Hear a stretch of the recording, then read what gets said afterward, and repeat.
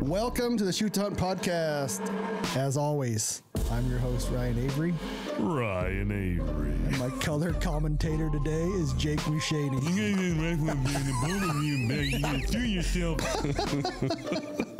Are you ready? I've been ready since 9 a.m., sir. How fat is your ass today? I knew that was coming, and I'm embarrassed. You know, because you never want to say it can never happen. I mean, you know, the chances of getting violently murdered by a bunny are low, but never zero. We're bringing up some straight bullshit. Dude, if it ain't hunting clothes, my wife buys it for me. But your wife bought that color for you? I just said, give me some Crocs. She's just way too comfortable with your gayness then. Gosh, I got a really long tongue. She's good.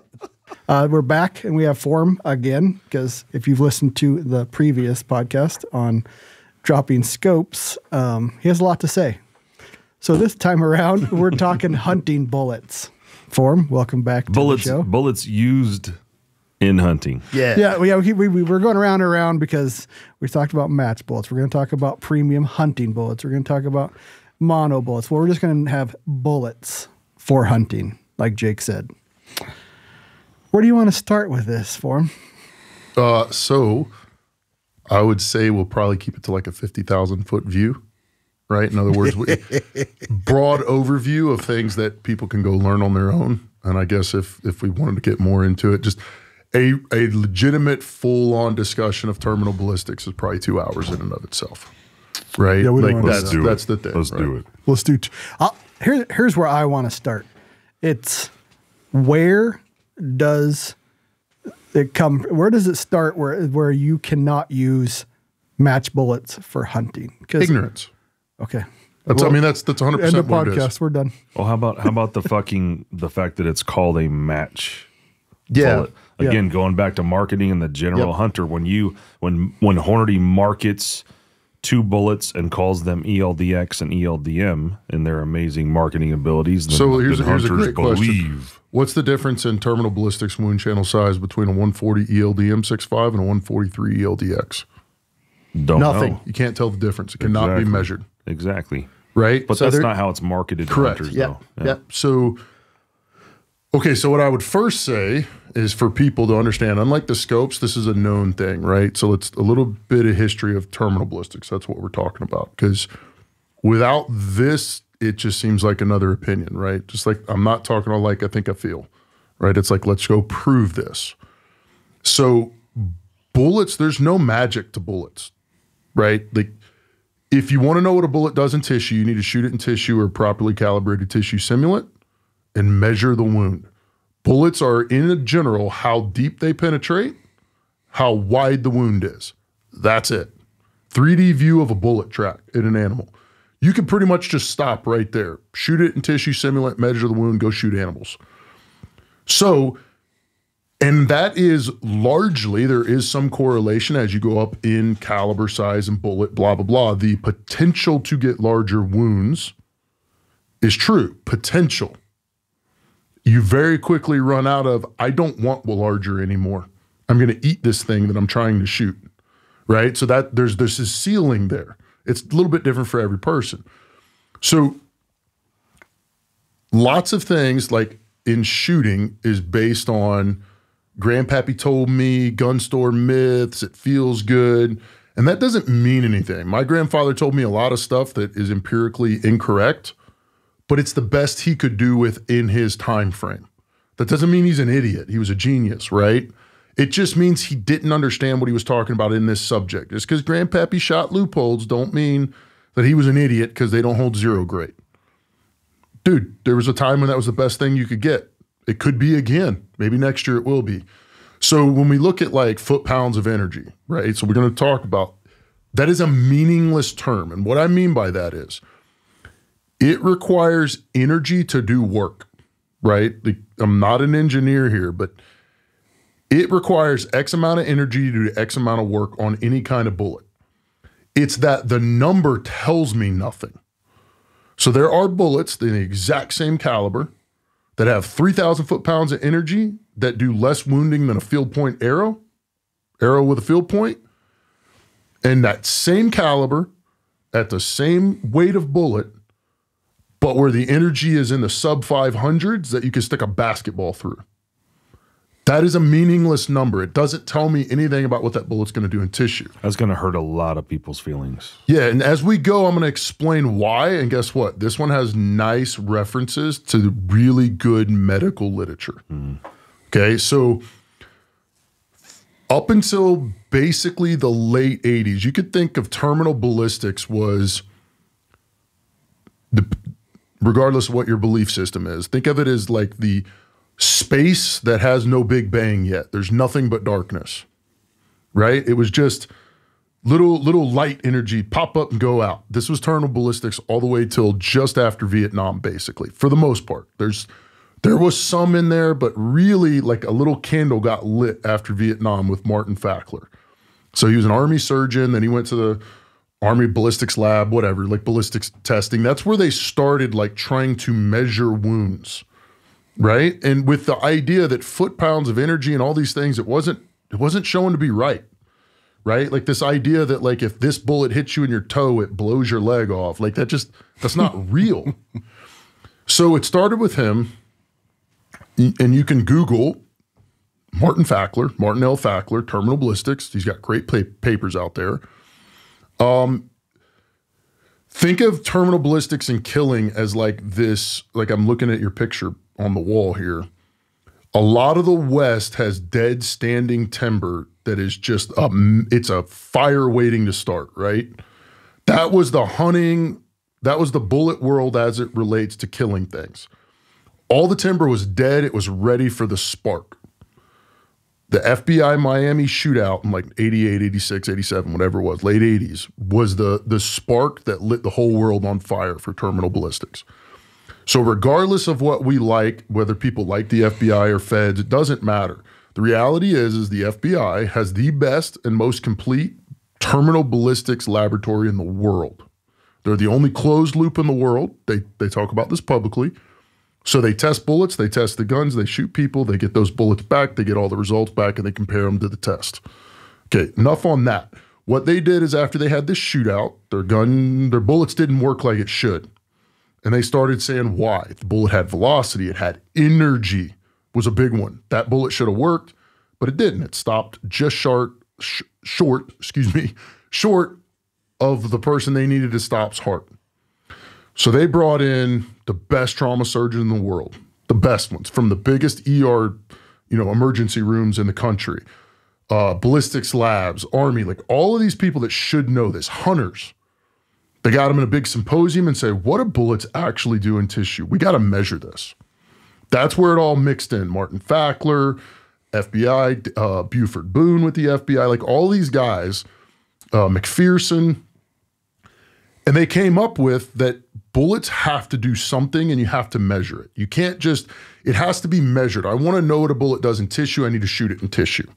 The problem is tissue is variable, right? Like no two shots on an animal or a person in this case are ever the same. That's correct. Shit, yeah. So what they came out with is that first they just wanted a consistent median that they can compare bullet to bullet to bullet. Right? So the end result, you can Google all these names I just thrown out there and read on it, was 10% ballistic organic gelatin. So not clear ballistics gel, it doesn't work. 10% ballistics organic gelatin. And the simplified version is if you take a mammal and you melt them into liquid, everything, every component in their body, melt them into liquid and put it in a block. That's 10% ballistics ordnance gelatin. It's an average density. And when I say calibrated, it has to be shot with a BB. That BB has to be between certain feet per second muzzle velocity, impact velocity. It has to penetrate X depth. That makes sure I think it's shear strength, but it's the density of the gel is correct. And then we just compare bullets to bullets to bullets. And what they figured out is like, hey, you need 12, this is, again, 200-pound mammal, relatively thin. To go through everything they've got, you shoot through you shoot bare gel with clothing over it, plywood, 2 pieces of sheet metal, glass, wallboard, like all these barriers. And they want 12 to 18 inches of penetration, 12-inch minimum, and reliable and consistent upset, right? Like that's what they started. And it's You have to understand where this started to understand why it works for animals, right? It was never intended like, if this bullet penetrates 15 inches in gel, it'll penetrate 15 inches in tissue. However, we just came out of a quote unquote longest war in American history, where there's a lot of studies done on this. All this is open source. People can Google the Joint International Wound Ballistics. You can just Google that and you'll pop up stuff. You can Google Gary K. Martin, like Dr. Gary K. Martin, all these guys. It's not a 1-for-1. You can't 100% say that a bullet goes 16 inches in ballistics gel, that it's going to go 16 inches in an elk. However, trends are seen, and what can now be stated, at least with certain animals, if you will, is that what you see done in properly calibrated gel is what you're going to get, right? So like, I can tell you in whitetail deer, if you take and you look at what a bullet does through 10% ballistics gel and bear gel, and you just hit ribs like a southern or Texas whitetail deer, that's what that bullet's going to do, right? And there's some nuances there. And you can use 3/4 plywood over it, and that's like a quote unquote shoulder, all that, right? Just understand that it used to be, we have to shoot a bunch of animals and then try to interpret that data that we got from the animals with people that don't really know what they're looking at as far as wounds, and they're misrepresenting or misunderstanding the results they see. And how many people can shoot, like, it's not just, if I shoot 15 animals with one bullet, that's not data. Like data, like we're going to talk about shot group sizes. It starts at like 30-ish is where you start getting that normalization and like a 95% solution. 30-ish, the more the better. So how do you get somebody that shot 30 animals in exactly the same spot at 3,000 feet per second impact? And then 30 animals at 2,800 feet per second impact. And then 30, like you can't, right? Can't. But that's how it used to be. Shoot animals, see what happens. Now, with properly done ballistics gel, so like for the listeners, every bullet that you like that's on the market right now, if it's come out in the last 20 years, it was designed and engineered in 10% ballistics gelatin. Every one of them. Even if the companies don't talk about it. Like, I don't know of any mainstream bullet that wasn't. And if it wasn't, it probably sucks, to be clear. Right? You love Barnes X, guess what? TSXs, TTSXs, LRXs were all shot into ballistics gel. We prove them and test them in ballistics gel. I say we, the community does. Then they go and they validate those tests on animals, generally. How about that gel that we shot recently, you and I, that looked like it had been shot about 5,000 times? Where at? You were with me. I'm trying not to say who it was. You and I. Oh shit! Yeah. Looked like a decade old. Yeah. Pile like of gel. How many times can you shoot into gel before you have to fix that it? They're developing bullets in. So were we talking like clear ballistics gel here? It wasn't clear. It wasn't clear anymore. It was like brownish, opaque-ish. Well, so that you can see, that's the problem. You can get that with clear ballistics gel, like the brand. So it's synthetic gel, which is not the same. It's not consistent. Like the places that need bullets to be consistent, like genuinely need them, can be consistent. Organic ballistic gel is a pain in the butt to deal with. It is not fun. It's a time waster. It's refrigerated. It has to be mixed correctly. It has to be refrigerated. You've got to test it. You've got to keep it cold. It's got to maintain its same temperature. When you shoot it, it has to be in the same temperature. Like, it's fast. The places that do this have like refrigerated vans. They take it out and they have to shoot it immediately. If they're shooting at 100 yards, it ain't like it sits out there for 10 minutes and they get to shoot it, because it's already starting to melt if it's, above a certain temperature, right? So nobody would want, those places would love something stable like synthetic representation, but it just doesn't work. It was a fucking 100 degrees in there, so that must not have been it. Yeah, no. They'll it's organic. I mean, it starts coming apart pretty quick, right? So done correctly, it's phenomenal. Done incorrectly, it's a waste of time. There is zero correlation to any synthetic thing on the market to living tissue. Zero. There's some clear ballistics gel that they say you can like shoot it and reform it and all that. So stuff. so here's the issue. So one, because what is ballistics gel used for? It's used as a representation. So comparing bullet to bullet over time, right? So I can compare a bullet today to bullets 10 years ago, right? And because it's consistent, like Vice, like I think it's Vice or Vicey or whatever how you say it, they make a lot of the stuff that's used, the organic stuff. It comes in powder, you mix it with water, blah, blah, blah. So lot to lot of the synthetic stuff changes. So the exact same bullet and the exact same gun, same impact velocity, just lot to lot, like purchased years apart and shot, like the performance is different.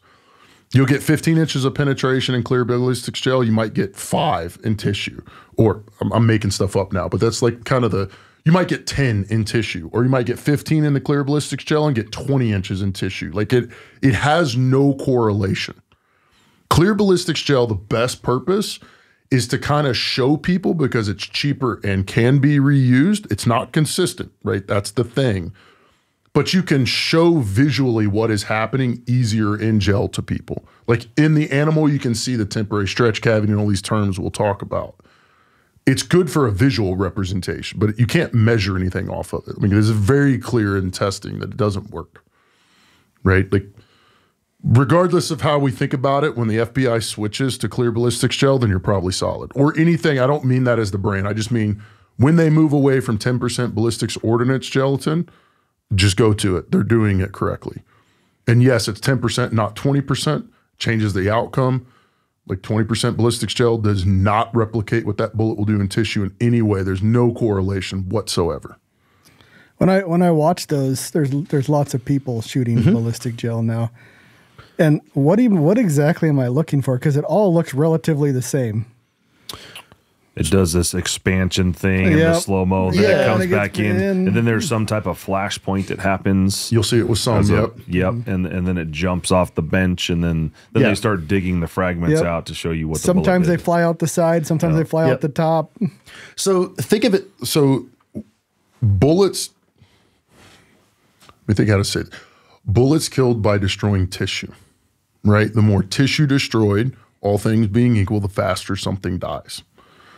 There's a point with every animal, every single specific animal and every size of animal where more tissue damage, unless it affects the central nervous system, so the spine or the brain, does not result in faster death, right? So in other words, between a RPG hitting a deer and a field-tipped arrow hitting a deer, somewhere in there you hit a point where it doesn't kill any better, right? Like, so we just understand that. So it's 3D, right? So the first thing when you're talking about real ballistics testing, right? And they're using like phantom cameras, they're using these really high-speed cameras and they're measuring it.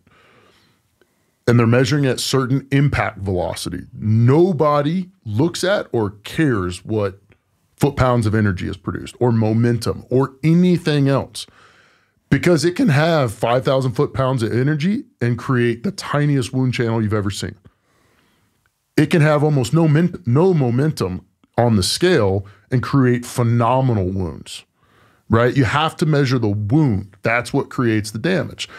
So you look at total penetration depth, right? So that's expressed in inches, okay? Then there's penetration, temporary stretch cavity. So I'll explain what all these are when we're done. Penetration, temporary stretch cavity, max temporary stretch cavity, temporary stretch cavity length, TCL, neck length. Okay, so penetration is pretty simple. That is how deep that bullet went. Okay, so that's, when we're talking about killing, number one is hit the target. Okay, great. Let's get that out of the way. Got to hit the target. Okay, the number two thing is it has to reach vital organs. Now, that's where everybody gets hung up on bullets, and they're like, well, this bullet penetrates more and blah, blah, blah, blah, blah. So a couple of truths is the amount of energy has no relation, tells you nothing of what that bullet's going to do in tissue. And what that bullet looks like when you pull it out has nothing to do with how well it killed, except it's almost universally it's almost proportional in a negative way. I said that incorrectly. The worse that bullet looks, the uglier it looks, probably the better wound it created. Because pretty little bullets stay together and they create narrow wounds, and we'll explain why. So you're talking about pretty mushrooms. Yes. If you pull it out and you're like, oh, that looks like an ad, and then you shoot another, you pull another bullet out and you're like, dude, that thing is like broken and looks angry, it's jagged. Which one would you rather get hit with? Just look at it, right? Like and we'll explain why. This is all measurable. This isn't like I think, I feel here. So maximum penetration is how far the bullet penetrated. Then we kind of back up and we go neck length. And what that is from the point that the bullet enters the tissue or the tissue simulant. Everything applies to animals. I'm just going to talk about gel because it can be measured from shot to shot to shot. That is the bullet penetrated X distance before it started upsetting. And the correct term is upset. It's not expansion or anything else. And the reason why is because bullets don't always expand. That is that idea that from the front, it starts opening and expanding outwards into this mushroom. But it's not. Like a bullet that expands does damage because it's frontal diameter, right? It's creating a wider wound channel. But so does a bullet that fragments or a bullet that tumbles, right? So it's upset. I want to know where the point from it touches the target to when it starts creating more damage than bullet diameter, if you will. Yeah.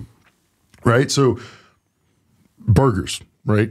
VLDs, they typically go in 4 to 6 inches before they start upsetting wildly. You can see that in gel and you see that in animals. Barnes TTSX, LRX, at high enough impact velocity, it has almost 0 neck length, usually less than ½ inch. Right? So Really? within a ½ inch of that first gel, it's starting to open up. Okay? The different bullets all behave differently. So we know neck length, we know how deep it is. Well, now the middle ground is how wide is the temporary stretch cavity. So in wounding, you have the permanent crush cavity and a temporary stretch. Those are the two primary things you measure if you're looking at 3D, right? So there's a couple analogies to use. Permanent crush cavity is what the bullet physically touches. So if I'm shoving a ½ inch rod through an animal, it's a ½ inch permanent crush cavity. That changes based on velocity and fragmentation, but that's the best way to think of it, right? If I throw a rock into calm water, right? The water that the rock physically touches as it goes is the permanent crush cavity, okay? If I throw the ripples that come off that rock is the temporary stretch cavity. So the tissue stretches and radiates outward from the passage of the bullet due to velocity and stretches outward. Now, tissue is elastic. Most of the tissue in the body is elastic. It's, other than your brain, spleen, liver to an extent, spinal cord, everything is like a rubber band. You stretch it, it pops right back. Okay, so when you see gel, you have to be careful because gel shows a temporary stretch cavity and makes it look like the entire temporary stretch cavity is a part of the permanent crush cavity. So there's some nuance of learning to read the gel in the slow motion and see what happens, right? So you can't just look, and when you see this massive, like it balloons out and go, look at that, it's 14 inches. No, dog, that ain't how it works, right? So there is a thing about measuring it, but you have that permanent crush cavity the bullet physically touches or parts of the bullet physically touch. So fragmentation becomes part of the permanent crush cavity. And then you have the temporary stretch cavity. So that's the tissue that's radiating outward from the passage of the bullet, right, due to velocity. So somewhere around 2,000 feet per second. It depends on caliber. The wider the bullet is in the frontal diameter, the lower the velocity this happens. The smaller the bullet diameter, the higher velocity. But somewhere around 2,000 feet per second, 2,200 feet per second, the tissue is expanding outward. It's being flung outward from the passage of the bullet, stretching so much that it tears. So it's like a rubber band. You can take a rubber band and go right to the limit of like, dude, it's about to pop. And then let it back up and it won't pop, right? And let's say that limit on this rubber band is 12 inches. It's like right there. And if I stretch it slowly to 12 inches and my fingers have to stop at 12 inches, the rubber band doesn't pop. But if I stretch it as fast as I can for that 12 inches and they still stop at 12 inches, the rubber band pops because of the elasticity. You've exceeded the elasticity of that item. So the rubber band in this case or tissue. So when you shoot, a bullet hits at sufficient velocity The temporary stretch cavity is fast enough that it's like the tissue is radiating outward and stretching so fast that it's tearing. Does that make sense? Mm-hmm. So the way to think of that is like the water that the rock physically touches is the permanent crush cavity. The depth of water till the bottom is the total penetration depth. The temporary stretch cavity is the ripples that come off that. And if you wanted to kind of like throw an idea about it, the splash that happens upwards and out is like your tissue tearing from the temporary stretch cavity, if that makes sense, right? As soon as we understand that, now we can start looking at what actually matters in a bullet and measuring it instead of just guessing at it, right? Because it takes all the novelty away. I think there's ignorance. There's also a lot of people like to make things harder than they are because it makes them sound smart maybe, or I don't know there's a lot of it out there. There's no secrets with bullets. There's none. You can measure this, you can see it. Dude, as soon as we remove the novelty from killing with bullets, it all starts to make sense. Specifically why the three of us shoot the bullets we typically do, right? Mm-hmm. Okay, so now take that information. We've created this through gel or whatever, this 3D image of a bullet. Okay, so what should a bullet do? Well, I don't know. What do you want a bullet to do? Destroy. So, that's the thing, right? The more tissue destruction, the faster things die. Shoot a bigger gun. Not so much, right? And here's the reason why. So you need a minimum penetration depth. Well, how much? And it all depends on like... Well, you said you had to hit vitals, so whatever the animal is from the point of impact where the vitals are. So one of the neat things to understand is it is entirely possible, and this happens, to shoot a coyote with a bullet, broadside, and that bullet get caught on the skin on the exit side, and you go, there's no way I'd shoot a deer with that bullet. It only penetrated like 6 inches and stopped. So depending on the animal, the exit side skin, because it is so stretchy and the bullet has slowed through the animal, can equal inches of muscle tissue. So you can have a bullet that stopped in that coyote's hide that would go straight through an elk scapula, straight through an elk shoulder, the dreaded elk shoulders.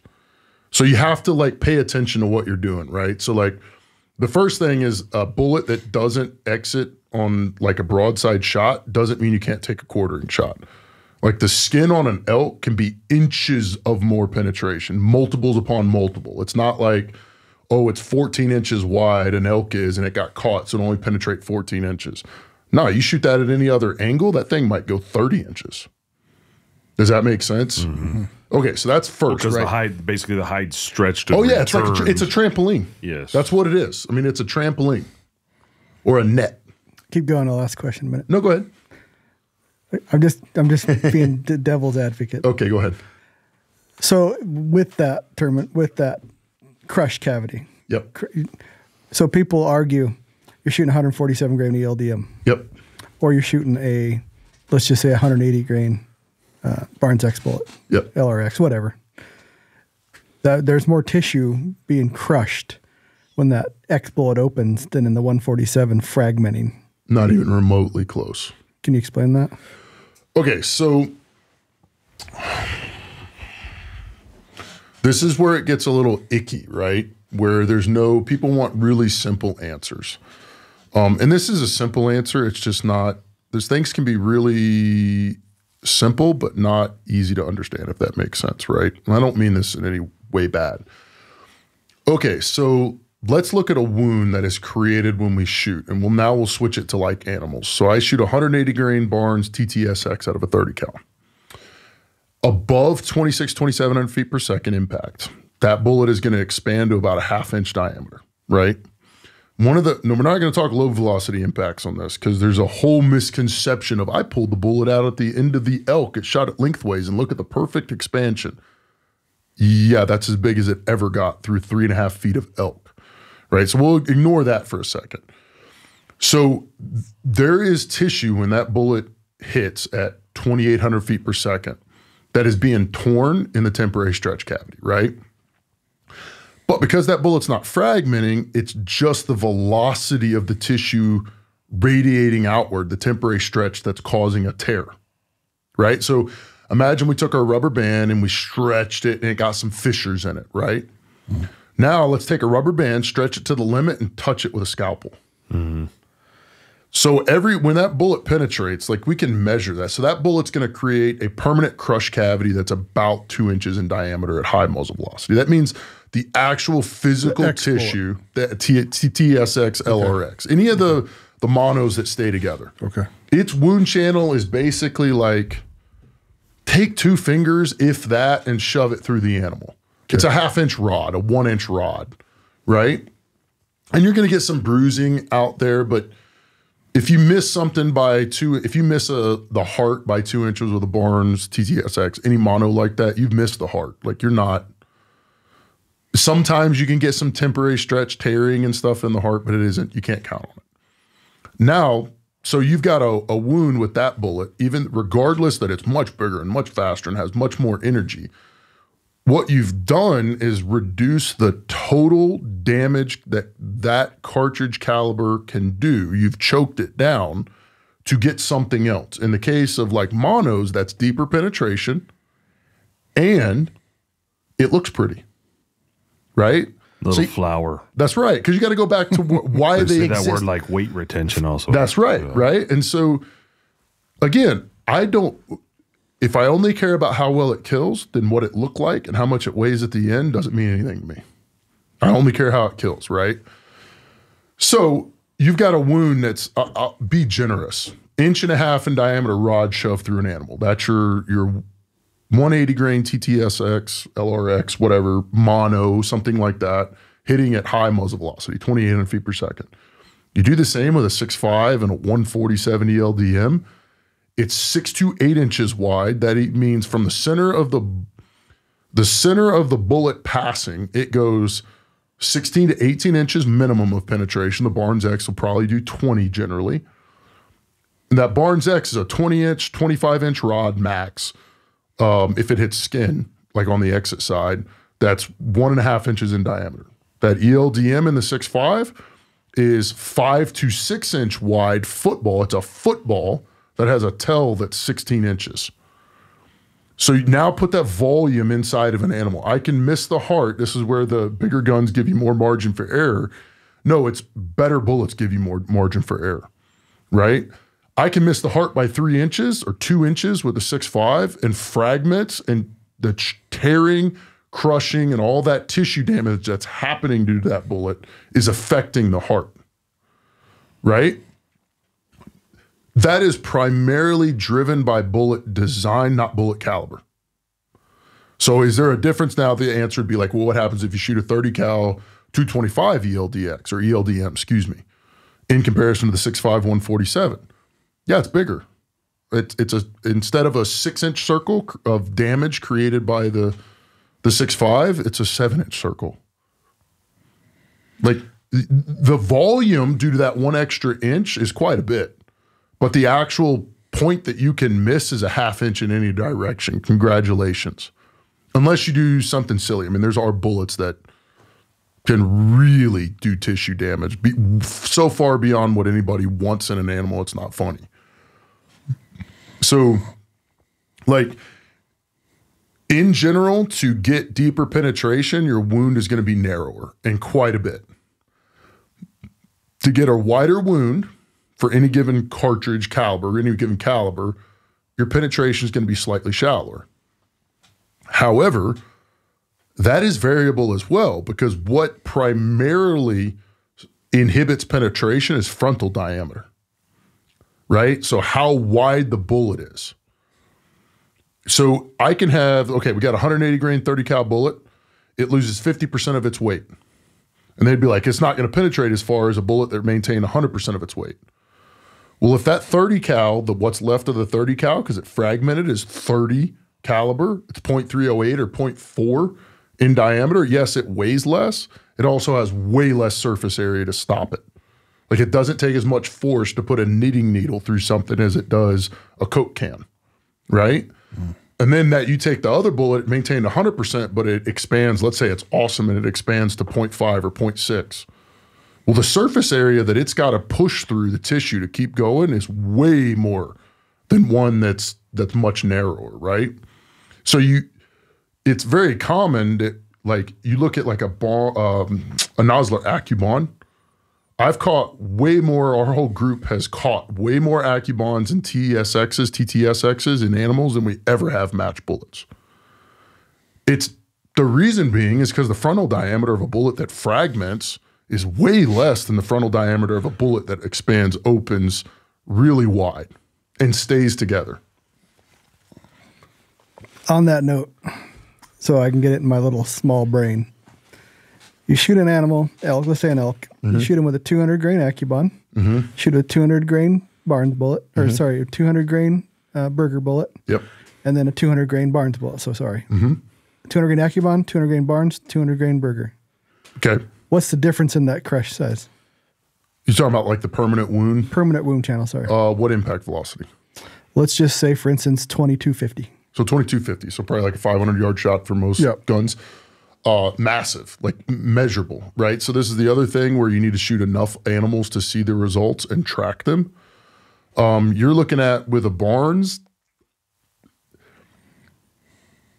you're probably an inch in diameter. That's what I would. Yes, it can do more if you hit bone and bone fragments, which are the same as lead fragments or whatever. Yeah, but let's just say, for instance, that they just slipped the rib, you went right through, you didn't hit any bone. Oh, inch at max. Okay. Inch at max is what to expect, right? Yes, you can get some that do way more, and you'll get tons of them that do way less, right? Where it looks like you just ice picked the thing. AccuBond, you're probably looking at 1.5 to 2 inches in diameter with some, depending on the shape of the bullet, where it fragmented a little bit, or the shape of the wound, I should say. 2 inches. So you're probably looking at 1 inch for a Barnes in general. AccuBond will be about 2 inches at that impact velocity. A 200 grain Berger if it's a VLD style, so not a target, so it upsets.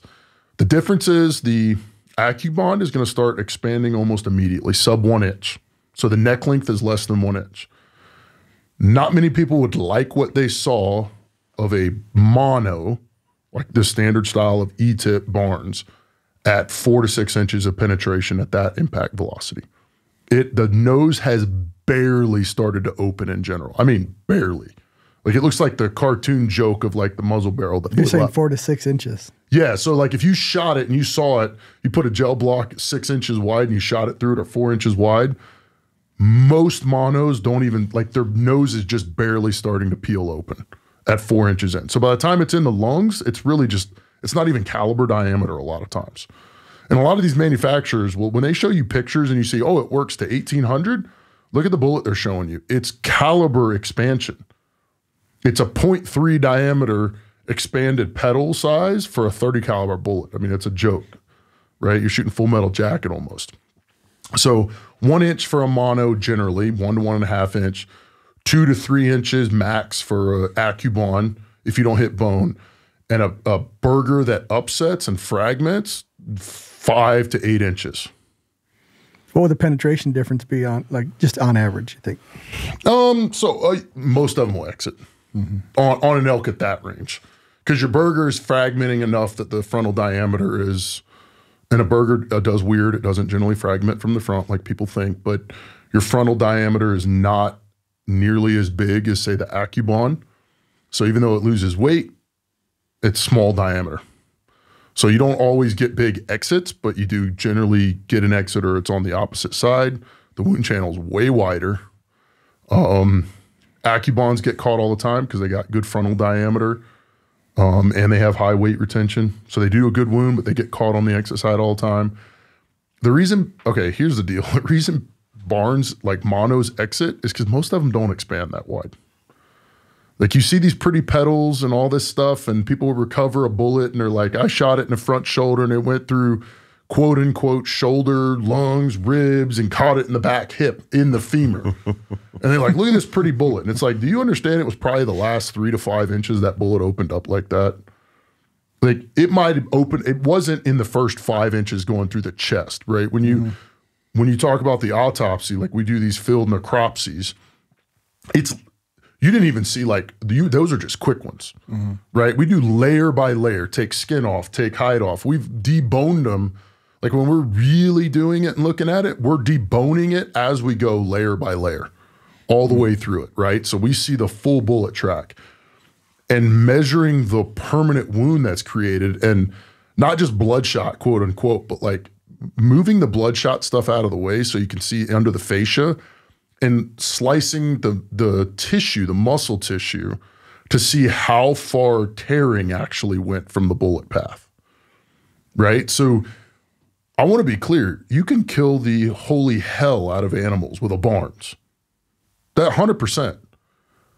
However, when seen in large numbers, so culling where you can shoot a lot, so hundreds of animals per type of bullet, they move on average at least twice as far as a rapidly fragmenting heavy for caliber match animal bullet. does. The animal does, on average. Yes, dude, first 5 animals I ever killed with a Barnes, caught every bullet. These are whitetails. Every bullet, the least one of them ran was 40, and the other 4 were over 80 yards, almost no blood. Now, is that normal for a Barnes X? These are all sub 100-yard shots. No, that's completely unnormal. But if I had only shot those 5 animals, I'd be like, Barnes sucks. They don't they don't exit, they don't whatever, right? It's a sample size, because the next 60 I shot all exited, right? Just like you can shoot 3 burgers and be like, these things barely penetrated the chest, did blah, blah, blah. And the next 80 burgers might exit. There's variability, and you need sample size. Some bullets are more consistent than others. And some bullets that are very consistent in one scenario are very inconsistent in another scenario. Like, you shoot a Barnes or a mono. I'm just using Barnes because they're the most popular. But a mono like that, when required by law, if you want to follow the law, and if you want to limit meat damage, that's why you do it. With an accepting that, dude, if you don't keep that thing, if it impacts below 2,400 feet per second, it's not creating a very big wound. Like, just in large numbers, there's way more issues with quote unquote expansion below 2,400-ish, 22, 23, depending on caliber and bullet with monos, right? And like, that's the con. When we shoot monos, it's because we're shooting food. Like, that's the sole purpose. I can shoot this deer at 300 yards or 200 yards or 100 yards. I want no meat damage. If I want to kill something, I want as much damage as I can create up to a point. The animal I had tracked the farthest that was dead was 600-yard shot with a Barnes bullet. Mm-hmm. Yeah, you're getting down to low impact velocities. It was dead on at its that point. feet, but man, it went a long ways. Yeah, I mean, like a slick trick broadhead creates as wide of a wound as like most monos. And I don't, like, people are like, yeah, broadheads kill really fast. Yeah, because the animal doesn't run that far, and they run, but they're not super freaked out or anything else. I think if people are honest, like a 1-inch diameter broadhead cutting diameter is not what they want out of a rifle projectile. Right? But people have been, the history is really greatly increasing muzzle velocities were being possible with Weatherbees and all these compared, right? Understand that like modern smokeless guns they're 120 years old or whatever. I mean, they're relatively new inventions here. Yeah, there was a problem in 1940 or 50 with a 300 Weatherby shooting an animal and that bullet coming completely apart because it was designed for something that was shooting 2,000 feet per second, hence the Nosler partition. I was just going to say, you've listened to this backstory the Nosler partition is because they were blowing up. Yeah. Well, what you had is when you put bullets like that, they're not the way match bullets are made now, by the way, for the vast majority. It's like taking a Sierra Blitz King, 22 cal Blitz King, like literally designed to completely come apart in a grape, right? Not exit a prairie dog. Just upsize that bullet to go in a 30 cal Magnum. Like, oh, you didn't get 8 inches of penetration? Who would guess? Right? Of course, they had to learn that. So you get the Nosler partition, which is probably still the most consistent from muzzle to as far as you want to shoot bullet ever made. I'm not saying it's the best. It's the only one I've never personally, even in testing, see a failure of. So did did the match bullet not for hunting thing come from they want to sell their premium hunting line? Or is there is it a valid point that sometimes match bullets aren't your best option? It's historical. So I think that what you do is separate basically match bullets into probably 3 broad categories. So the tipped plastic tip match bullets we know of, ELDM, TMKs, etc. They're not match bullets. In terminal ballistics jargon, they're not match bullets. They're match bullets because they're kept to X, quality control, consistency, whatever. But they're built like a cup and core bullet. They're a lead core bullet with a jacket. It may be thick, it may be thin. When that plastic tip, we can talk about what the plastic tip actually does. It does not initiate expansion. It's more consistent. It's more consistent. Well, and when it strikes tissue, and you can see this in million frame per second cameras, the plastic tip basically just squeezes itself out. It like poops, it gets squished down, poops itself out of the front of the bullet, and you have this massive hollow point at this point if it's point forward. It's not that the plastic tip drives back into the bullet, bro. It's a plastic, you can squeeze the tip with your hand a lot of times. It ain't driving into a metal bullet and initiating expansion, right? It's because it poops itself out, it squeezes out, and you got this huge hollow point showing, right? So you have those, so that you can't even really put them in. And then you get burger like VLD style, so that's the J4 jacket, really long nose, the hollow section in the front of the bullet with a really thin jacket. That's kind of like the middle ground bullet that was created. The original match bullets, like Match Kings, there is some variability there. Like, so if you go back in like the 50s, 60s, 70s, 80s, 90s, Match Kings were pretty variable. I mean, I've killed hundreds of animals with Match Kings. Certain Match Kings were better than others. The new pointed ones are terrible terminally, right? But if you look at like the preeminent, so the 168 grain 30 cal Sierra Match King or the 175, you can pull bullets from like the 80s with those things where the nose opening is significantly larger than they are now. And it's the same bullet, same model number.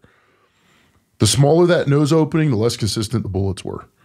So there was at least some validity up to a point that maybe some match bullets aren't the best. Like, I could kill a lot of stuff with Sierra Match Kings, like the old standbys. Would I choose it over any of the plastic tip or burger bullets now? No, right? Because they're not as consistent. And what I mean by that is you can get some that work. I haven't seen one that just blows up, right? We can talk about that. Like bullets blowing up, bullets don't blow up first. They rapidly expand, fragment, or upset, but it creates an image in our mind that gives a false narrative. I've never seen one not penetrate. I'm not saying they can't. I'm saying I haven't seen it. The problem is they either work ideally and they upset early and consistently, or they penetrate 7 to 10, 12 inches before they nose over, tumble, and then they're already exited the animal by that point. They're just variable. Gotcha. Right? Most problems with modern bullets now is a lack of sufficient tissue damage, not a lack of penetration. Right? Now that is, having said that, that's heavy for caliber matched bullets. If you shoot 100 grain ELDM in a 6.5 PRC and smoke something at 3,300 feet per second muzzle velocity, you just shot a big varmint bullet. That's all that is. Take that same gun, put a 156 burger in it, a 140 burger, a 140 ELDM, you're going to penetrate sufficiently to kill everything, like any big game animal we have. So why do you think they know? I mean, the gig's up. Those manufacturers know hybrid targets, ELDMs, are just smoking animals. And I'm not talking 10, I'm talking thousands, if not hundreds of thousands now. Why do they still hide behind that? So one of the interesting things, there's a manufacturer that makes gear that we both use and like, and said the hardest part of their job is educating the public. So they want to come up with a new idea. It is better. Like you'll see pictures, I know you have them, but I have stuff that people ask about that is not commercially sold. A lot of times it's because they'll get so many complaints about that because the public doesn't understand what it's supposed to do. right? So that's a big part. So let's give me a bullet manufacturer so I'm not picking on somebody. Spear. Okay, so Spear makes really good bullets. The gold dots and the Federal Fusions are the same exact bullet, right? They're not super high BC. I think they got the Deep Impact, which is kind of their new long range bullet that you can't buy because you can't buy any other products. In order for Spear to educate the general public that a tipped match bullet that behaves like an ELDM is an acceptable killing bullet,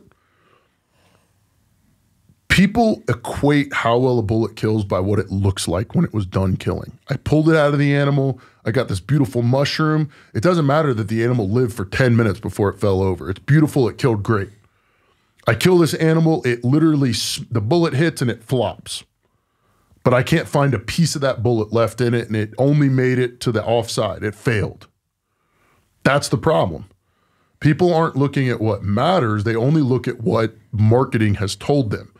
And there's been such a push by gun writers and people that should be knowledgeable and manufacturers that you're fighting a real uphill battle with that, right? Like, so, and this is my opinion now, is if a manufacturer says this one bullet is great for winning matches and smokes the crap out of animals, you just sold one bullet. If I tell you this bullet is great for winning matches, but to shoot an elk, you need this bullet, you sold two. Oh, this great bullet is great for winning matches. This bullet is great for shooting an elk. This one's the bullet you want to shoot deer. You just sold three. Like, that's just reality, right? The reality is you take a 225 ELDM from a 300 Win Mag, there is no animal in North America you can't turf from contact to 1,000 yards with that thing. Like, it's just not. Now, is the bullet going to be pretty when you pull it out? Absolutely not. Who cares? Right? So what makes the most sense to me is there's always, at the end of the day, is money involved. I think it's that. I think it's a perception. Like, they've done such a good job educating. I say they colloquial, right? It's in quotations. The public has been so indoctrinated into the ads with pretty bullets that you have to re-educate an entire generation or multi-generation that is not what matters in a bullet. It's like, for instance, there are manufacturers that are on podcasts now, some really good ones, that straight up tell you bullet energy has no effect on killing. Zero. There's no correlation to how much energy hit that animal and that number telling you anything about it. And yet their customers are so indoctrinated to the energy, they still put it down. So I want minimum penetration for, okay, so first off, let's talk about, people act like shoulders are this thing. I never understood that because I've butchered thousands of big game animals, right? I did it for a year for a company just because I wanted to learn how to do it correctly. And I remember the first time, like, I actually looked and realized how thin a deer's shoulder scapula is. First off, there's two parts. There's the humerus, which is the leg bone that attaches with the big knuckle, if you will, the joint, and then the flat scapula, which is what people call the shoulder, right? That flat scapula. It's almost like flexible. Dude, you can see through it. Yeah. Right? And so it's like elk, and they're like, oh my God, the bullet splashes on the shoulder. Do you guys not ever look at the animals you kill? First off, look at the shoulder. Like, I show this with everybody that comes out and we shoot a lot of elk. I'm like, hold the scapula up to the sky, put your hand behind it. You can see your hand through it. An elk's scapula is thinner than a standard piece of cardboard. I saved a few of them for you. Appreciate you. Yeah, so I do that every time. So then, anyways. like, moose. Oh my God, moose.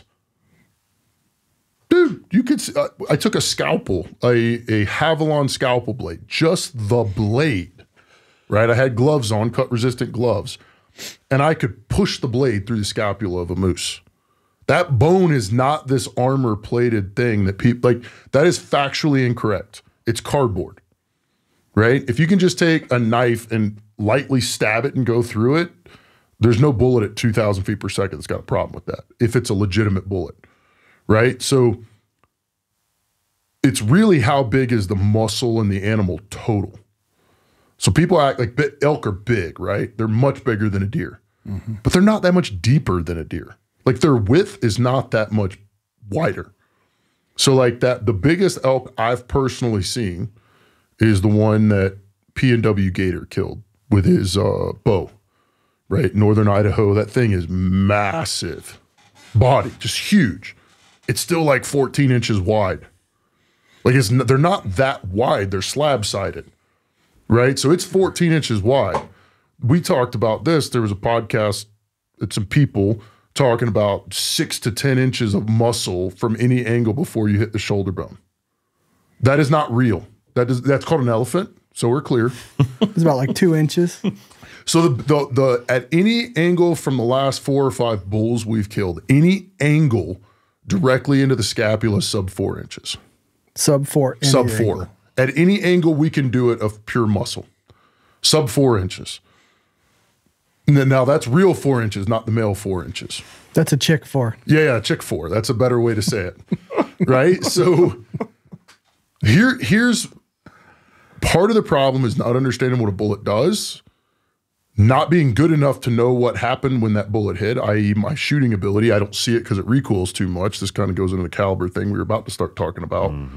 And not understanding like an animal. So the spinous process. So if you look at a skinned elk, a boned out elk, for instance, and a deer has it too.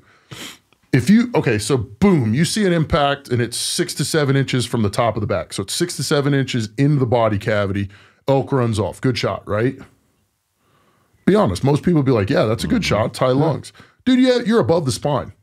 A spinous process on an elk is 7 to 9 inches. So that's the little spiny bones that come off the spine. And if you bone one out in the field, you can see that. The chest cavity starts 7 to 9 inches below the top of the back. If we don't put a bullet in the chest cavity, you didn't affect the lungs, right? So we get these quote unquote, the bullet splashed, right? And normally it's followed by, they almost never recover the animal, just so we're clear, right? So I always wonder how you determine this without recovering the animal. Because even when we get it on video and we have legitimate world-class spotters who on paper can call shots within an inch of where they hit it, 600 to 800, 900 yards, just by the trace, we don't even trust that unless we recover the animal. And we can see it in video. We can watch it over and over and over again because you will eventually recover one and be like, dude, that didn't hit anywhere near where I thought it did, right? But what is it almost always? It's usually they shot, it splashes on the shoulder, knocks the animal down, then the animal gets up and runs off. Well, it didn't penetrate the shoulder. No, you shot high. You hit the spinous processes, stunned it. That's why it fell. And then it gets back up and it runs off. It never touched the scapula, which is really what we're talking about. And the top of the scapula in a lot of angles is in line. Like there's a way to hit the top edge of the scapula and not enter the chest cavity, right? It just goes over the top of the spine and the spinous processes. You hear this in archery, like the dead space above the lungs but below the spine. Okay, that's not how tissue works. That's called a tension pneumothorax or a pneumothorax or whatever. That's a sucking chest wound. If there's air in the pleural cavity, the chest cavity in an animal, that's a sucking chest wound. That's lethal.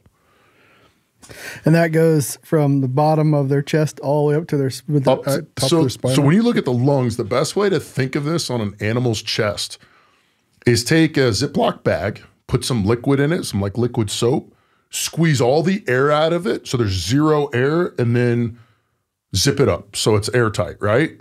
Then try to separate the sides, try to separate it apart. There's a mechanical lock with the mucous membrane, the membrane that's in there. It is stuck to the sidewalls. If it isn't stuck, that's a sucking chest wound. Air gets in between the ribs and the lungs. It's a problem, right? There's no space. Well, because you start collapsing, the air pressure collapses the lung. That's correct. You get too much pressure and it pushes the lung over, blah, blah, blah, blah, right? So there's no space. If you put a bullet in a chest cavity, well, I guess we could back up. It is entirely possible to put a hole through 2 lungs and the animal survive. Just like humans can get shot in both lungs and survive with no medical attention. In order for that to be lethal, you have to have so much damage to the lungs that you impair the lung function so that they suffocate, or you cause so much damage, they get so much blood in the pleural cavity, or they lose so much blood from an exit hole or whatever that they exsanguinate. I always mess this word up. They bleed out. It's a big word. It's a big word. I know the word, but I always mess it up now. Extinguate or I know what the word is too. It's a fire extinguisher. It's a fire extinguisher, or you got to let enough air in that you impair the function, right? So like bears do this a lot, just specifically because I'm looking at a picture of a bear, but they got enough fat and tissue, it covers holes up. If you don't suck air in, no air gets out, no blood gets out, right? So they can live a long time. And we have shot deer in the lungs with rifles, archery, bows, all of it, and then recovered those deers months to a year later.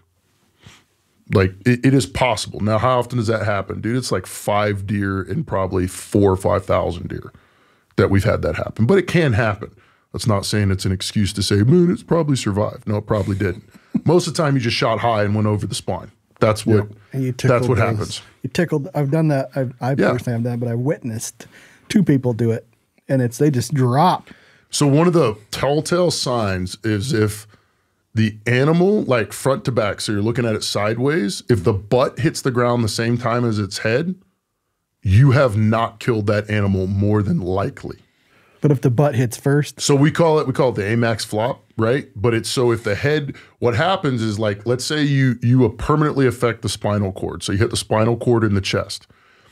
So you sever the spinal cord or you damage it permanently. From that point back, so the electrical signals start at the brain and work down. From that point back, everything curls up and tightens up or completely relaxes, right? It could be both.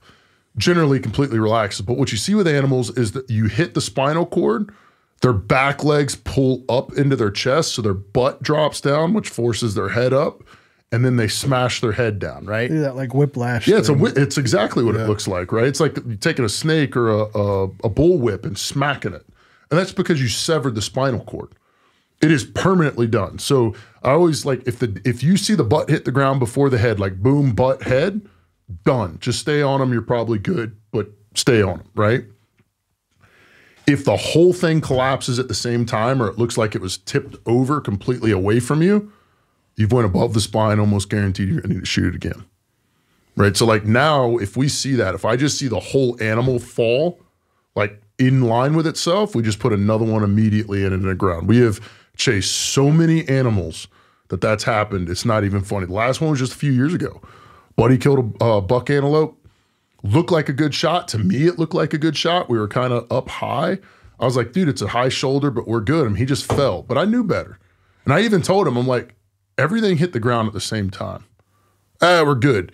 We lasted probably 2 or 3 minutes, and he finally gets up, and everybody's high-fiving. And that little trucker starts getting up and walking. And I'm like, God, shoot him again. As soon as we're done, he just looks at me. He's like, we knew better. And I'm like, yeah, I know. Like, we knew. Now, you know, if they hit the ground like that, we just put another bullet in them. I usually put 2 in them anyways. So we were talking about like what to look for in a bullet. All right, so I don't know what type of shot are you willing to take. People always say, well, I want a deep penetrating controlled expansion bullet in case I have to shoot a steep quartering shot and it's got to go through the guts or the grass bag or the Or they're worried about a close shot. Or they're worried about a close shot. So let's address that. I'm not saying a bullet can't explode. Or let me rephrase that. I'm not saying a bullet can't expand so rapidly and fragment that you get limited penetration. In other words, it splashes, quote unquote. I have never seen a heavy for caliber tip match bullet or burger bullet. In testing, including through glass, which is the hardest substrate to get through, it is the most damaging to a bullet. At 3,000 feet per second or lower impact speed, right? And there's some buffer there on the top, not make it into the chest cavity of an animal or not penetrate deep enough in testing to not make it into the chest cavity of an animal. I'm not saying it can't happen. The difference is in testing, I can take a super hard bullet, a mono. The amount of failures to expand or open up it's high. They're the highest. They have the highest quote unquote failure rate of any bullet. Right. So like take a Nosler E-tip, you get below 22, 23, 2400 feet per second in there, dude, it can be up to 50% don't open beyond like caliber size. Right. Like it's not, people don't see this because you don't catch that many of them. The reason you don't catch that many of them is because they didn't create enough frontal diameter to stop. Like it's a small diameter at high velocity, right? So again, we talk like this, people, especially in the East, but everybody makes elk into this like magical target. They're just tissue. They're not much wider than a big whitetail. If put this perspective, 10 inches of penetration, if you put that bullet in the chest cavity, the front half of an elk, it's making it to the lungs. 10 inches. And I wouldn't hunt with a bullet with 10 inches. That's a varmint bullet, right? But there's no point if you put it in the ribs, it's not making it to the lungs, including through the dreaded shoulder, which is nothing. So we always say this. We're like, okay, shoulders stop bullets. So let's grab cow shoulders, cow scapulas, which are there's nothing on a wild herbivore except a buffalo that looks like a cow, right? As far as bone density, even if you're talking the knuckle, there's nothing like it. There's no bullets that splash on a cow's shoulder. When you like fresh slaughtered cow scapula, so it's wet and moist and just like it should be, like 22s go through them like butter. There's nothing that stops them. It's so ridiculous. I don't know where this comes from in modern. And I think it's just repeated as an excuse for why things don't go right. Old school guys used to always hit the shoulder too. They would say, I want to anchor him. Yeah, sure. Oh. That works great. But a lot of times when they do that, you shoot high. So this goes into what we're zeroing in group sizes. Like most misses are high. There's even some government testing and government research projects that are, if you know how to search, you can find them. Most misses are high. People miss high, and it's primarily due to the fact that we zero our guns so the bullets rise above their line of sight at some point, aka 2 inches high or maximum point blank range or whatever. Well, guess what happens when I hit high when I aim at an animal? I'm back into I'm into the spinous process above the chest cavity. You see a lot of the online stuff where somebody makes a shot and it's a spinal cord shot and they're high-fiving and saying, I mean, the animal's going to die or it's dead. And it's that's a terrible shot because you missed by a foot. Unless you're aiming for it, right? Like, I mean, there's the Gunworks dudes, when they were shooting burgers, would tell you we're shooting high shoulder, which is trying to catch the scapula and the spine where it dips down into the chest cavity. That's awesome. Bro, if you hit it, it's a boom flop, right? That AMAX flop thing. But it's so easy to miss. Like, and that's when you get into group sizes of guns and the reality of shooting, like that's just not. People miss high a lot too because they don't compensate for inclination or... Yeah, inclination, declination, it's all of it, right? Like the back end drops. And there's everything except distance, right? So everything other than holding high on an animal or dialing, everything we do with a gun, with a rifle, causes us to impact high. If I flinch, it's high. Think about how the guns are generally stabilized off a backpack, right? The flinch drops the buttstock down into the left, which causes high right hits. The bag slipping, all of that. Almost everything results in high hits. Well, I want people, not knocking out Gunworks or Best of West. I want the YouTube influencers to start calling their shots so we can call their bullshit. Kind of like, with the 8-ball. Yeah, that's correct, right? Yep. Because we do it all the time. So like what I look for even on an elk is I want minimum of 14 inches of penetration. I'd really like 16 to 18. That's in gel, and that turns out to be the same thing. About the same. Okay, so we're clear. That means as soon as you do that, there are quite a few, if not a lot, of 224 diameter bullets that meet that spec, from 3,000 feet per second muzzle to 1,800 or lower. So that can be matched. That penetration can be matched by every centerfire gun made, basically. It's a bullet. And as soon as we forget the caliber and we just measure the wound created, we're now talking about real. So saying that a 300 Magnum is better than a 243 is theoretical. It's not until you measure the bullet in tissue can you say better or worse, right? And then you have to clarify what is better or worse to you. There are bullets that we shoot, that you and I shoot, and I'm guessing you do too, Jake. People will look at that and say they're an abject failure. And it's like, okay, that wound was a soda can pushed 27 inches through an elk from a pipsqueak gun at 803 yards. What about that as a failure? Well, it bananaed, it tumbled. I don't care what it looks like. I care what the damage it did to the animal, right? So for me, when we start talking about like 14-ish inches, it will kill a moose, elk, it doesn't matter. Like the shoulder, whatever, dude. You're going to get through it. It's not that big of a deal. And this isn't theoretical. This isn't I think. We're talking about hundreds to thousands of animals with these bullets, specifically trying to get one to splash, and it doesn't happen. And I'm not, but again, we're talking heavy for caliber match bullets. I'm not talking 100 grain, 6.5, or 120 grain, 30 cal out of a 300 mag, right? Like it's 115s, it's 147s. Then just look at basically the highest weight they make for that bullet in a match bullet, and that's kind of where you're at, right? And there's a round number. You can definitely go too heavy. I think you've been pretty critical of the 195 Burger and 7 mil. Was that correct? Yeah, and I think that's more of a don't factor. like 7 mil. I don't like 7 mils, but the two that I have had, the 180 LDMs did great. The 195s, I don't think. And I don't do the autopsies. And I do now more than I've ever done, but I don't think they open all the time. There's a lot of that. There's something not right because they're very small wound channels for a burger. And we definitely talk about that, right? Because especially when you're talking bullets that tumble, so we're clear, burgers tumble, right? Most bullets do, but burgers definitely do. Jacket thickness, the cavity in the nose, all of that comes into effect of where that bullet fragments, which is what we're looking for in that kind of bullet, is a fragmentation. So we're clear, the reason fragmentation creates a larger permanent wound than a bullet that holds together is because even if it hits a sufficient impact velocity to get some tearing off that temporary stretch cavity, it can only be so wide.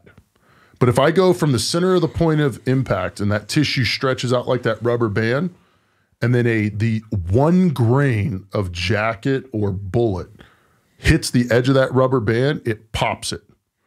So as you're going through, just imagine all that tissue is like stretched, and then you have these little fragments that are going 2 to 4 inches from the wound channel cutting. Blades, Yeah, that's what happens. To address this other thing, because it's just a factual lie. It is factually incorrect. A small piece of lead, if you shoot it in the chest, is not going to be found in the ham.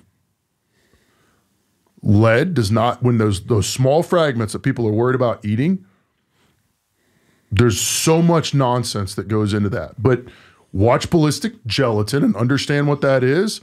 You're not having fragments that fly out of the lead unless it's a big piece of fragment. It doesn't have the mass to penetrate more than a couple of inches from the wound channel. So those things that image they always think they were placed there on purpose, they were cherry-picked pieces? There's some that were cherry-picked. There's some where they washed the body cavity out, right? Or you shot it, it got fragments in it, and they show the chest that's been it's in an like X-ray. 12 inches out. Yeah, and it's everywhere, right? Yeah. Well, it's because it's liquid inside the chest, dude. Right? Like, I mean, you have to understand how the bullets work. If I shoot an elk in the shoulder and the bullet fragments ridiculously, it cannot travel. Like a piece that I'm going to chew on that I wouldn't notice is not going to travel more than a couple of inches from the center of the wound. It can't. It doesn't have the mass. Even though you'll get bloodshot and all this damage 4 to 5 inches from the wound, that piece that can travel that deep, like people are arguing two different things. They're saying we don't like lead fragmenting bullets because they don't penetrate deep enough because they don't have enough mass. And then those same people are saying, but you'll get tiny lead fragments that you can't even see that are 20 inches away from the bullet channel, the point of impact. It's like you can't have both, man. Like that's not real. Fragments, even from some of the most rapid, they're within like 6 inches of the bullet wound. Like those people have an agenda. There's a lot of people that have. The same people worried about eating a lead fragment are eating Twinkies. Love Twinkies. I got a quick what if or what happened. Okay. Jim Carr's daughter shot an elk, 500 something yards, 147, 6.5 PRC. So thick nose, got it. She's shooting at a broadside bull, but there's a bunch of cows. They're chasing cows. Right when she pulled the trigger, perfectly broadside, it spun to chase a cow. Like it spun. Yep. Hit the. Well, this is what happened because we went over because I've been paying attention a little more since I've watched your little autopsy. So I wish I'd have took pictures, but it looked to me like it hit the top of the hip socket. Yep. But a piece had to have go through and it like tore up the top of went through the tenderloins and top and went through the diaphragm and like hit some lung. Yep. How is that possible? And if it would have been a match bullet, or if it would have been a mono or a bonded bullet, what would it have done different? And it did massive damage to the hip. I mean, the bullet just dropped. Yep. And I was like, man, we're gonna shoot it again. But we got over there, it's dead as doornail. Yep. But it went all the way through and did quite a bit of damage in the chest. So that's almost 2 feet. Yeah. How's that? I mean, that's just a one-off. But I mean, but it's not though. Ricochet. So you could have asked me without telling me. You could have said, "What happens at 500 yards if I shoot a 6.5 PRC with a 147 ELDM and it hits the hip socket, angling it away?" And the elk is flopping. That's what's going to happen, right? So like, this is where it comes into shot angle. So people are like, "I want X deep, super deep penetrating, high weight retention in case I have to shoot through the guts to get to the lungs."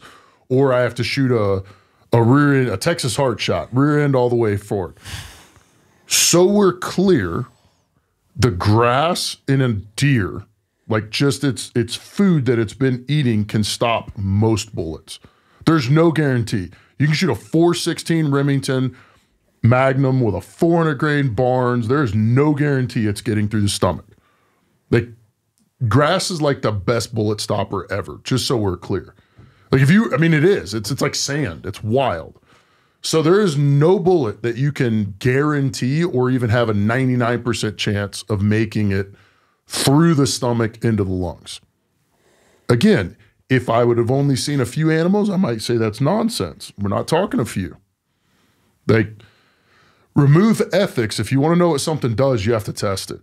So we did that this year with another bullet, which I'm sure we're going to get into in a range and a cartridge that people thought was insane and do think it's insane. And I'm definitely not saying you should do it. But to find the limits, you have to find the limits, right? And you can catch Barnes X bullets in stomachs just as easy as anything else, right? For the same reason. So the reason is because as that bullet fragments, it drops because you smash the hip socket and the spine is right there. And you had a small piece that had enough frontal, that was small enough in the frontal diameter to penetrate. It didn't hit anything hard. Like, that happens a lot. If it would have been lower and you shot that through the hip into the stomach, it probably would have got caught in the stomach, one of the many stomachs with grass in it. But it still would have dropped because you hit the femur. Like, from personal knowledge, a smashed femur sucks. Right? Oh, that's funny. So it's like this. Don't choose a bullet for what may happen. What you're like these theoreticals. If you're not going to shoot an elk in the butt facing away from you, don't worry about what the bullet does when it hits the butt. That is a stupid way to approach this.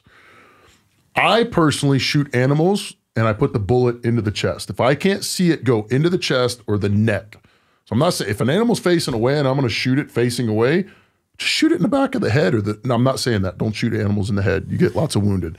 Shoot them in the neck, right above the spine, right? Like, that's what I'm going to do. I'm not trying to get through the hips. That's just dumb. And what I mean by dumb is it has a high probability of failure, right? If I can see the chest, I can hit the chest, the bullet's going to get in there.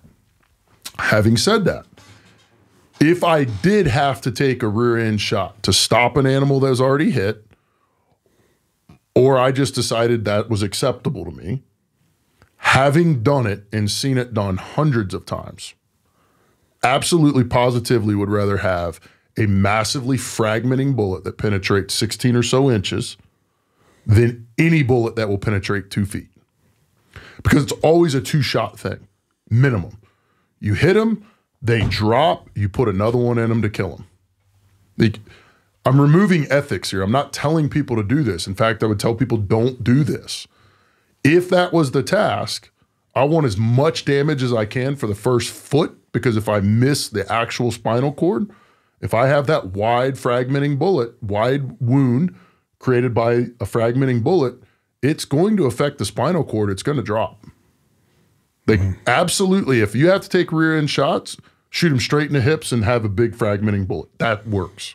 But you're going to shoot it again.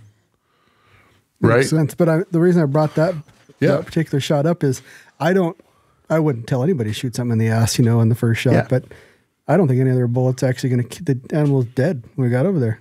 Unless it hits the feet, the femoral artery or anything. But if I hit a match bullet, or you shoot a mono, or you shoot a like an AccuBond, bonded, it's going to stop right. I mean, it's going to break the hell out of it, but it's going to stop right there. Then you're going to have to shoot again. Yeah, and I would say if you shot 100 elk in the same shot, you can't say that bullet's going to consistently make it to the chest cavity. No, it's just luck. No, I'm just saying that's where a match bullet kind of helped you out. So I'll say this. So I guess infamously, maybe the 223 on big game kind of thing. That would not be a thing with me with monos. A deep penetrating, narrow wound creating mono bullet. Well, that's just not okay for me. Like, I'm not choosing that for any caliber. But what makes the 223 so effective, or 22 cal so effective on things up to elk or moose, is the bullet itself. So we have these criteria or things that a bullet can do: penetration, temporary stretch, cavity, whatever. It creates a wound channel. As soon as we let go of caliber, we just measure the wound channel.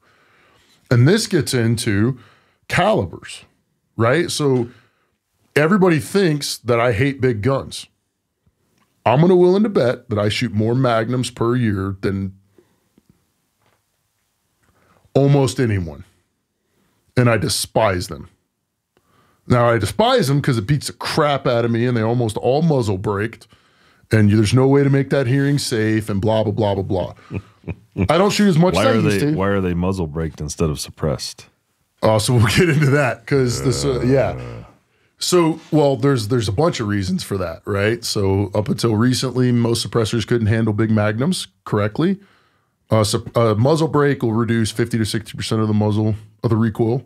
Generally, depending on the muzzle brake, you have a good one. So a suppressor doesn't do that. It's 30 to 40% max. What it does is makes recoil impulse longer. So it might be the same total force, but it's over a longer span of time. So it creates the feeling that you got pushed versus smacked. Now, the issue that you run into with muzzle brakes, there is no way to take either one of those guns. There's nothing you can put in your ears, over your ears. Double plugs, muffs, that's not hearing safe. Every time you fire that gun, you're getting permanent hearing damage, right? So you take earplugs. What? Go ahead. What? Yeah, exactly. So you take earplugs, right? You're way over 170 decibels at the muzzle with those brakes. Especially with those short 24-inch barrels. Yep. So you do that. Plugs, let's say you put in your earplugs correctly, which almost nobody does because they don't read the directions, but let's say they're actually put in correctly. That's 25 to 26 decibel reduction. So I'll bet money you're at 175 to 180 with those guns. Okay, so sweet. You're now at 165, right? Or 155 if you did everything perfect. When you add muffs over that, it doesn't double it. It doesn't even equal it. You're like 5 to 10 decibels. So with plugs and muffs, you're looking at 30 to 40 decibels max of reduction. So you took a 180 to right at 140, maybe, if you did everything right. That's the problem with brakes. Now, are there uses for brakes? Absolutely. Right? A 50 BMG with a suppressor, they've got some good ones now. They suck. You still have to wear earplugs. Right, but it's not as bad. That's the big deal. And then big guns, big cartridges, lots of heat, mirage off the suppressor starts affecting you, right? So when I have to shoot those things, like I'll build up a wall around the barrel to keep the blast from hitting me, whether it's sandbags or backpacks or whatever. So it stops the noise right past the barrel, if that makes sense. Right? So but yeah, I don't shoot as much Magnums as I used to. So I'm probably in the 4,000 to 7,000 rounds of like 30 cal mags and bigger a year, It used to be into like the 20 to 25,000 rounds a year because it's not necessary anymore. I still have to shoot them. I still shoot them, but I don't like it. Shoot a lot of 22 cals, a lot of 6.5s, a lot of 6 mils for a reason, a lot of 308. But people think I don't like big guns. That's not the truth. I just like things that work. And so when we're talking calibers, it's like, can you make a 30 cal create a larger wound than a 7mm? Yes. Can a 7mm create a larger wound than a 6.5? Yes. Can a 6.5 create a larger wound than a 6 mil? Yes. So on and so forth. 6 mil is going to can create a larger wound than a 22 cal. You simply have more bullet to do more work. Here's the deal. So I show pictures of like 30 cal bullets maximized. So like if you take a 300 Win Mag, 300 PRC, 30 Nosler, 300 Rum. So you were talking about 300 Rums earlier, right? So way back when the first legit long range gun I built was a 300, it's called 300 Tomahawks, 300 Remington Ultra Mag improved AI'd, right? Like 108 grains of powder, 34-inch barrel plus a muzzle brake, so 36 inches, 1.25 diameter. I'm not saying you should reproduce these loads. The loads, we loaded it with a 220 grain Match King at 3,400 feet per second muzzle velocity. The real load we used was like 3,250. I thought it'd be real neat to put a 178 grain AMAX in that thing. It was somewhere at like 3,800, 3,900 feet per second muzzle velocity. When you hit deer, and I'm not saying this is right. This was like testing and like what will bullets do. We didn't know this was going to happen like this. The only thing that kept the deer together was the skin on the top and the back. Like you could physically take a basketball and push it through the wound. There's no spine left. If you hit bone, it was over. Okay, does anybody want that? Is that acceptable in something we're going to kill? No. Well, that's a 30 cal maximized. So then what do? Well, that creates too much damage. I need a different bullet. So then we start choking the bullet down and reducing what it can physically do by making it quote unquote harder, tougher. So we're artificially narrowing the wound channel to come to something acceptable. So why not just go to a smaller round and maximize that round? So if I like, here's what we have, and I don't know that you've seen any, but I remember when we started shooting 223s at animals, and it was kind of ridiculous, a big game, because I was one of the people when I had guys that were like, well, why can't we use my AR, my M4 on animals? And it's like, well, it's a 223. That's kind of marginal, blah, blah. And they're like, it's 200-pound mammal, 200-pound mammal. Ah, crap, you're right. So then I started shooting them, and I was like, man, these things work just like everything else. Who cares? And then the 77 grain TMK came out. That one was, I knew how that bullet was designed. Like the largest wound channel you can get and still get sufficient penetration for 200-pound, 250-pound mammals. That completely brought 223 into a new spectrum, right? But here's the deal. No one, including every person that has ever come and said a 223 is too marginal, it's too small, blah, blah, blah. No one has walked up and said that's too small when they looked at an animal. The normal response is, what the fuck? That is wasting meat. Right? So Ryan, this goes back to Ryan challenging me, was how far would I shoot an elk with a 223 and a 77 grain? Remember that this summer? Oh, no, I remember. Yeah. And I'm like, further than anybody should shoot. And I'm not saying this like you should shoot this far. I'm not. It's my whole thing with long range shooting, period. Most people should not be doing it generally. And I just said that, and you're like, well, how far? And I'm like, way further than people should be. And you said 800, and I said, sure. And I said it before I even thought about it. I said 801. No, you said 800, and I said yes. And then you said 801, or you don't have, you're full of it. And it became this thing. I would never say that. What's that? I would never say such a thing. Yeah, right. And so we talked about it, and it was, so one, I'm not going to do something that I'm not extremely confident in the end result. So I've seen the TMKs down to like 1,700, 1,600 feet per second impact. I knew it was going to be way below that. And I'm like, we can do it. But I got him, and I said, fine, I'm going to use my Mark 12. So a semi-auto gun that's a basically a competition rifle that can be shot really fast. And the caveat to this, we're not finding elk and backing up. No. That's just, if it's there, take it. If Right. I had one elk tag by the time I got to that gun, if it would have been at 600, I would have shot it and told you to bite me.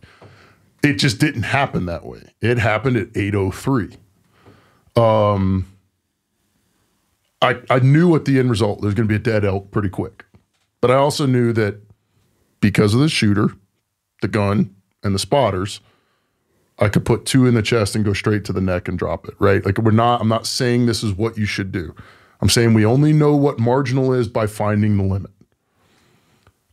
Yeah, 2 shots, easy peasy, done. And I didn't have to shoot him in the neck. First shot was through the scapula, stood there, started swaying. Another one in the spine, it fell. So for people to understand wound channels, this is a 77 grain bullet hitting at something like 300 foot-pounds of energy, quote unquote energy, and like 1,300 feet per second impact speed. Somewhere around there. Somewhere. So just hold up a 20-ounce water bottle and imagine that going through an entire elk. It went through the onside scapula, both lungs, clipped the spine, broke the other scapula in half, and was caught under the skin. We just found it when we butchered it up. That's the first shot. When I say it nicked the spine, I mean like the meat under the spine. It didn't physically go through the spine. The second shot, I mean, this was quick. We got it on video, was boom. It moved like 30 yards behind some elk coming in front of it. So we're talking like 5 seconds later. Boom, that one hit towards the back of the ribs, hit the spine, and dropped it. All right. So even that, when we walked up, nobody who was there didn't look at it and say, that's not enough wound. It's still bigger than it needs to be. It's bigger than any broadhead ever. Am I saying shoot elk at 800 yards, 223? No. Don't shoot elk at 800 yards. Most people don't shoot enough for that, right? But it's saying that, okay, we look at what the bullet physically does versus some preconceived notion of caliber. Now, okay, let's say you're one that does maximize the 30 cal. So what did you shoot this year, Jake? 300 rum, 215 hybrid, and a 33XC with a 300 OTM. All right, so we got some big bullets. Yes. Now, to be clear, neither one of those bullets are going to create the widest wounds, right? Because they're thick jacketed bullets. They're going to go in, tumble, fragment. You're generally going to get exits, pretty good exits generally. Mm-hmm. You know, the wider wounds are going to be like a 225 ELDM for the 30 cal and like a 285 for the 338, right? But have you ever seen what they do at 3,000 feet per second impact on bone on close animal? No. You're throwing the half that the bullet hit in away, right? So when we talk about like temporary stretch cavities, you're using things that are maximizing those guns. Okay, so if you buy a 300 Win Mag and you go elk hunting, and you put a TSX in it or a TT, any mono, and you take normal shots, so even say 500 yards, I mean, keep that thing above 2,400-ish feet per second is what I would highly suggest. That's my lower limit. But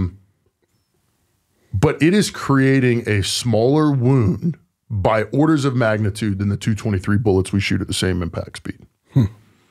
Now, if you take that gun and you maximize that bullet, so you shoot an ELDM in it, and I'm just using that as an example, like anywhere from a 195 to a 225 and a 300 Win Mag, PRC, whatever, that's fine.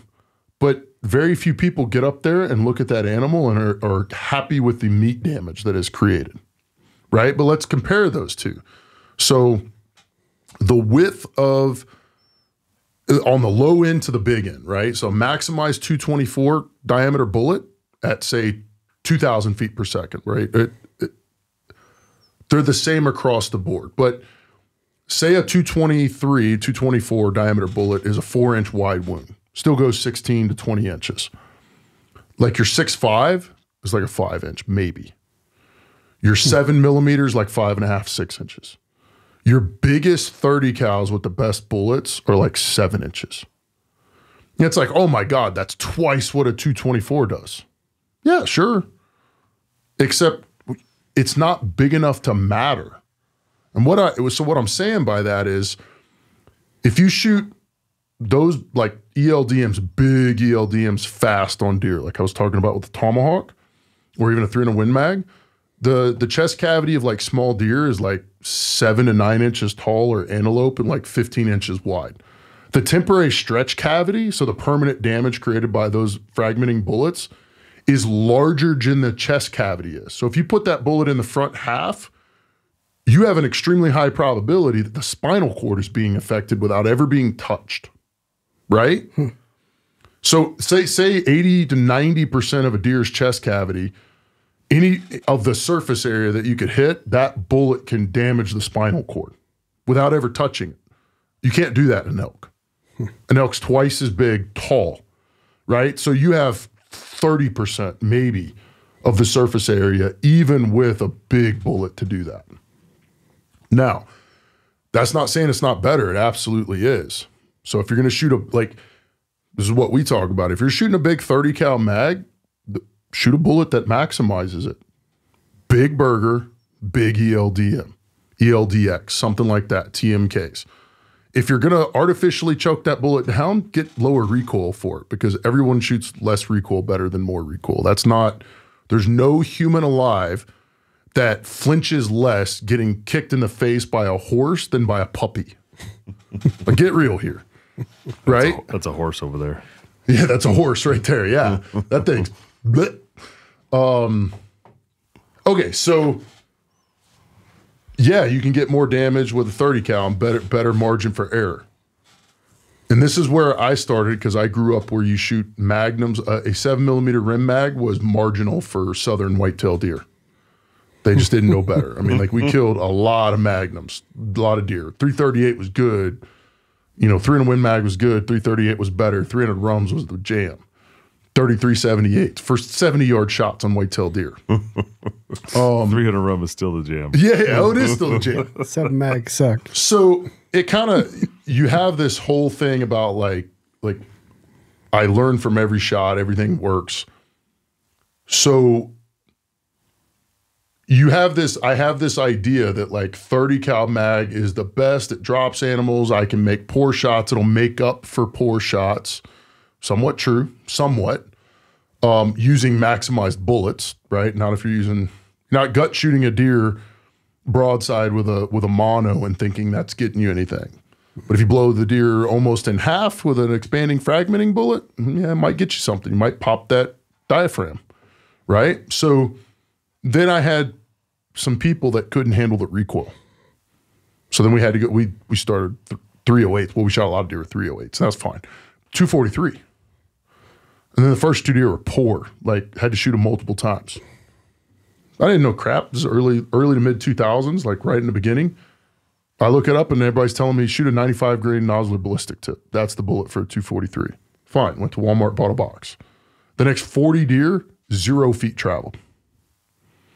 Right? So then we were shooting so many deer, we could shoot and track 100 deer per bullet per cartridge in a single season. So when it was over for that 12 months, the 100 deer shot with 300 Win Mags and 300 PRC, not PRC didn't exist, 300 Rum with 178s, AMAXs, which is at the time the most destructive tissue bullet in a 30 cal. We had one more deer that ran, as in not a bang flop immediate, with the 300 than we did the 243. In other words, I think it was something like 96 out of the 100 from muzzle to like 400 yards with the 243 did bang flop, like boom, and the deer just dropped.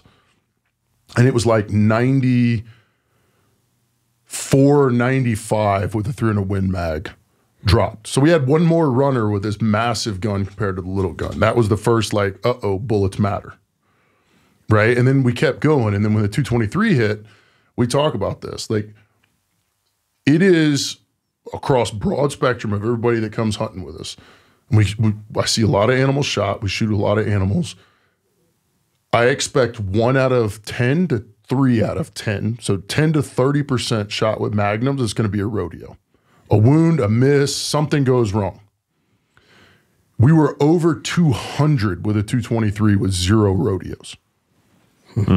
Right? And that's not the people who are experts. I'm talking from brand new to base level training and we were not passing shots. Wasn't like that animal's too far or the angle's not right. It's simply, okay, you have wound cavity and then you have shootability. And there's a crossover point, right? There's also a crossover point where the 22 cal, you're so far away that your success rate, that is recovering the, I want to kill the animal, and at the end of that event, you're looking at the animal on the ground. That would be me for total success, right? Yeah. Is going to be higher the bigger you go, but it's not necessarily wound channel. I would not make a habit of shooting elk at 800 yards with a 223 or deer, period, any animal.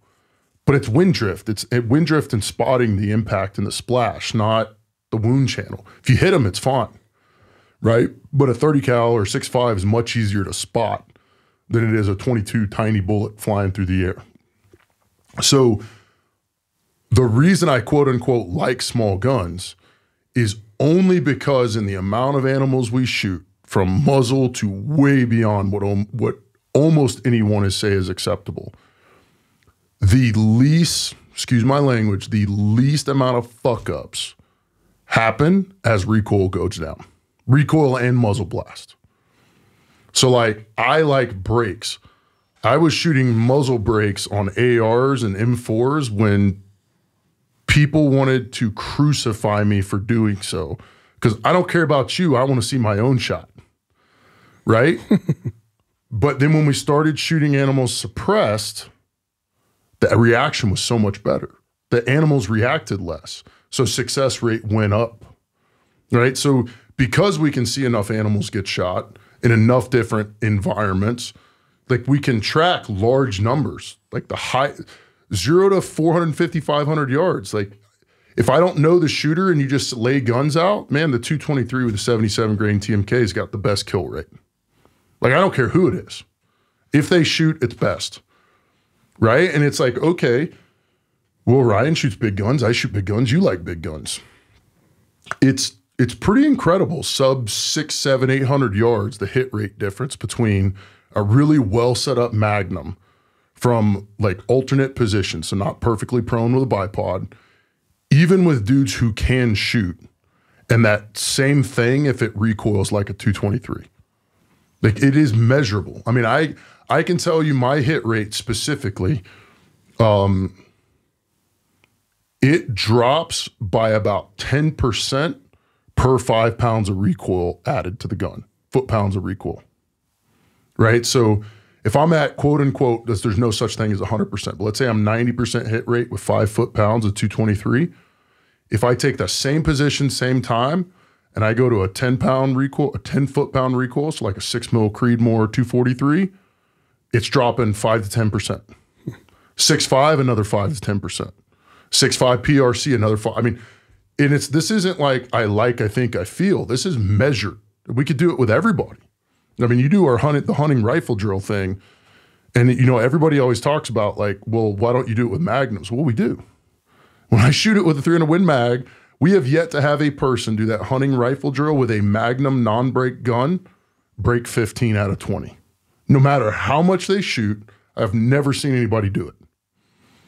Like, it's horrible. And that same person will be in the 17, 18, 19 range with a 223 or 6mm. So like, yes, like the big guns do more damage, but you also miss more with them. So like before this year, because I said we had more mess ups this year than like the last 10 combined probably. Like, oh my God, the dreaded gut shot. I don't think we've had a single animal shot in the guts with a 223 until this year. I might be mistaken, but I don't think so. We're talking about 300 big game animals. This year we had 2. And it was new shooters very excited, right? They weren't fully trained up. But the farthest one went 80 yards and laid down, and then it was killed pretty cleanly, right? Like it wasn't a bullet thing, and that was with 223s. However, like I said, it's like 50% with Magnums. Right? So it's like, yeah, this one gun may do better if you gut shoot something. What I find, including with myself, is the moment I start worrying about that, the more often I gut shoot the animal. Yeah. Yeah, and I think also having suppressors helps with that. Oh, yeah. Suppressors changes the game with Right, animal Jake? reaction. So one of the things, and I think we talked about this, you notice with little guns, because I certainly did when I started shooting, is I noticed I was shooting animals more than once, including unsuppressed, right? When I started shooting with 223s, I'm like, why am I shooting every deer with 2 rounds? And it wasn't until I put this one deer that I shot, and again, rapid bolt manipulation, shooting quick is a thing, right? I practiced for it. And when I shot it, it was falling in the scope and just scraped its back from the animal falling. And then I went back and realized it's because I can shoot it faster. It wasn't the time to death was the same, whether I was shooting a 308 or 7 mag or whatever. It was just I could put more rounds on the same, instead of recoiling me, knocking me off target and then having to come back on it, etc. I could just shoot more. And then when you get a suppressor, it just does it even more because the animal doesn't move. So it's like if we shoot an elk with a 308 or 30 cal, and we just shoot it one time in the chest and we wait for it to fall over, 30 seconds to 3-4 minutes is if it doesn't move, if it doesn't run, right? And suppressors cause that. They don't run as much. Well, we could do the same thing with a 6 mil. It does the same thing. There's no real difference in time. The difference is you just end up shooting them more with small guns. You can shoot them more. Makes sense to me. Well, we better sign off before Jake falls asleep.